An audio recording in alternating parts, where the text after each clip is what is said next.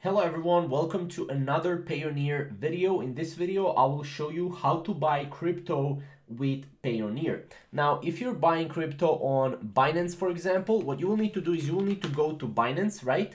And you will need to go to buy crypto. Now here you can pay with, as you can see, with euros, right? With anything right here. And obviously you will need to go to credit and debit card. Once you click credit and debit card, you will need to pick a crypto you want to buy, right? Then go to Payoneer, go to your banks and cards, go to Payoneer card. And as you can see, Payoneer card is a great way to access and spend your earnings. So you can actually buy crypto with your Payoneer card.